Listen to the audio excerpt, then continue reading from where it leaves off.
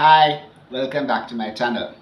So in today's video, I'm going to show you how to make Curacao liquid. This is that blue liquid that we use to make Blue Lagoon cocktails and other mojitos. So I'll show you the ingredients that you need to make this Curacao liquid. Come. The ingredients you need to make this Curacao liquid are 150 grams of sugar. This is the juice of 1 lemon, so that's about 2 tablespoons. This is orange zest, the zest of 1 orange. A big piece of cinnamon. The juice of 1 orange, so that's about 3 to 4 tablespoons. 200 ml of water and few drops of blue food color. So let's get started. So into a saucepan we add the sugar, 150 grams of sugar, 200 ml of water, the orange zest, the zest of 1 orange, and the cinnamon. Now we have to get this to boil on a low flame. Do not increase the flame. We need to first boil this over a low flame till the sugar dissolves. So I'll place this over the stove now. Low flame.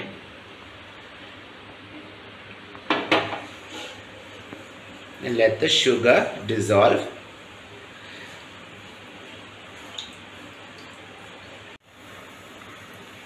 See, the water is boiling, the flame is on the lowest possible, the sugar has dissolved, so keep stirring this. Maximum about 15 minutes the liquid will thicken. So keep stirring till the liquid thickens. So total time would be about 15 minutes, approximately 15. So after 15 minutes, the syrup has thickened. At this stage, we add the juice of 1 orange,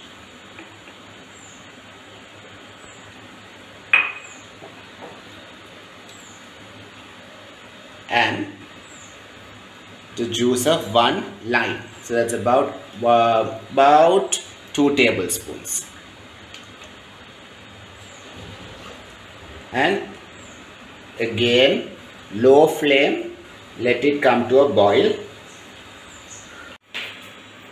See, now this is the water, the liquid has started to simmer. So at this stage, just keep stirring for another 3 minutes. Exactly 3 minutes. So a quick recap for you. So on a saucepan, I added the sugar, the water, the orange zest, and the cinnamon. And on the lowest flame possible, I melted the sugar and let the liquid thicken for exactly 15 minutes. At 15-minute mark, I added the orange juice and the lemon juice and let the liquid come to a boil. So at that stage, keep stirring for exactly another 3 minutes. Always remember to keep the flame at the lowest.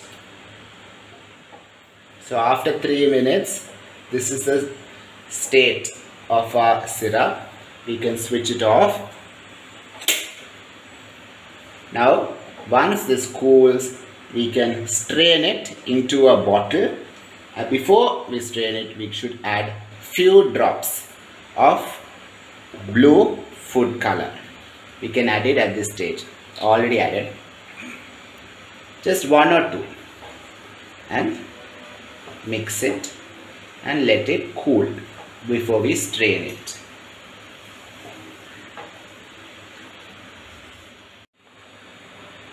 Now let's strain this liquid.